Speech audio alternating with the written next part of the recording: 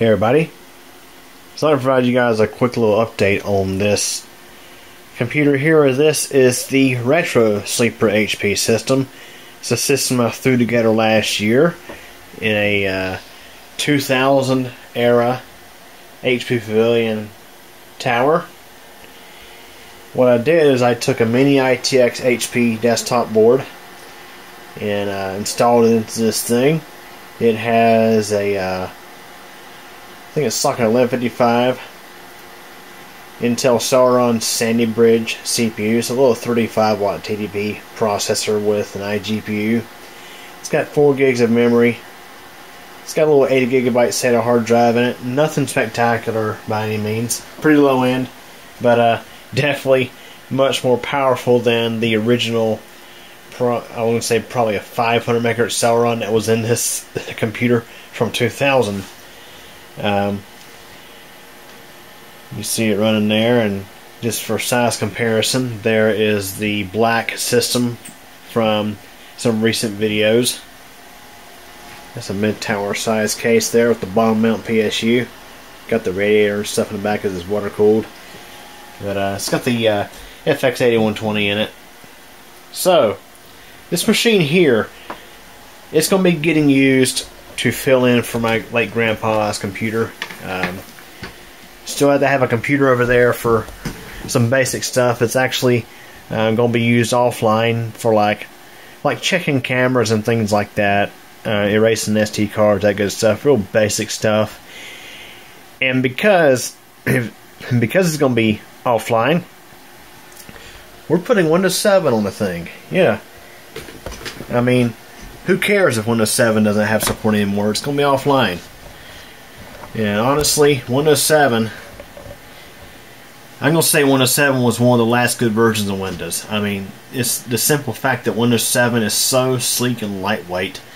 You don't have to go in and turn off a bunch of crap about the telemetry, and you don't have Windows Update forcing updates down your throat. You don't have to go in and change a bunch of things to fix things like you have to do in Windows 10, Windows 11.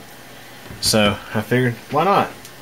Why not throw Windows 7 on this thing? And I figured, since I got a little video going here, let me show you how easy it is to set up a computer with Windows 7.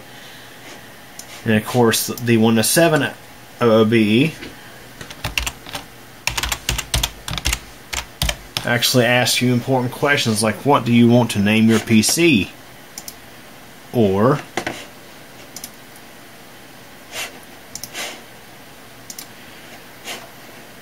of course, it asks you about Windows Update, but here's the big one.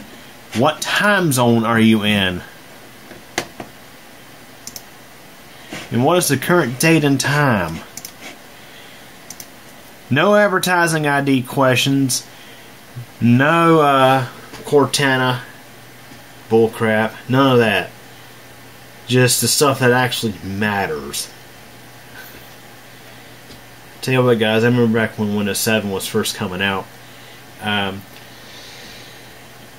was, of course, getting to play around with the release candidate, and I mean, Windows Vista, of course, had its issues, but by the time Vista Service Pack 2 was out, Vista was pretty decent.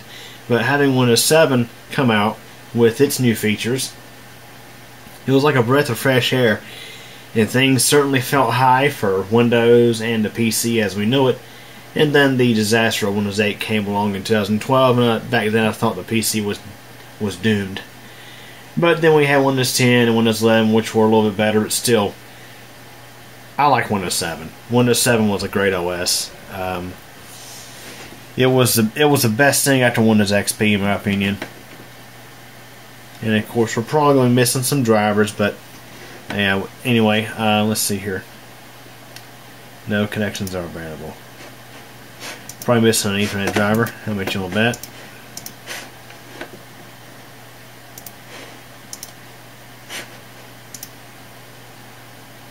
Oh yeah, of course. But yeah, Windows 7.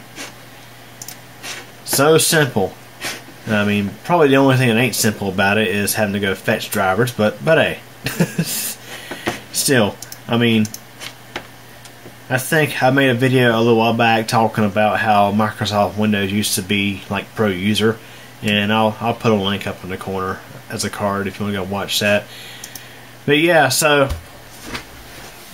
the Sleeper HP, it's going to be getting used to fill in for my late grandpa's computer, which is down there on the floor.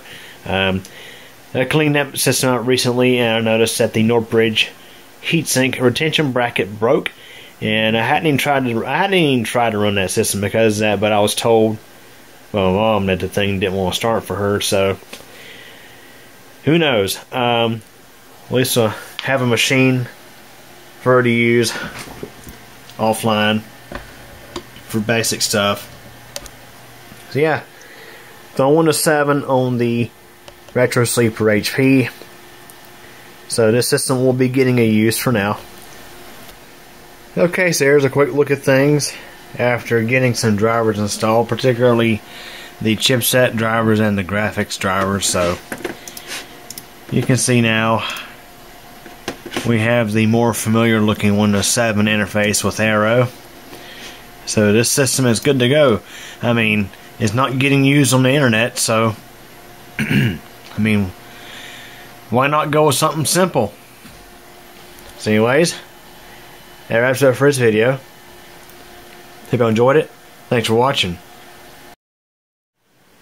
Well everybody, that wraps it up for this video, and I hope you enjoyed it. If you did, please like the video, leave a comment, subscribe to CubeComputer channel, and be sure to tick the bell, that way you get notified of new video posts. Also, I recommend following CubeComputer Company on Facebook. A link is in the video description. In addition to computer tech videos, I have a second channel, CubeCompMTDX. Links are available at the end of this video. Again, I hope you enjoyed this video, and thanks for watching and your support.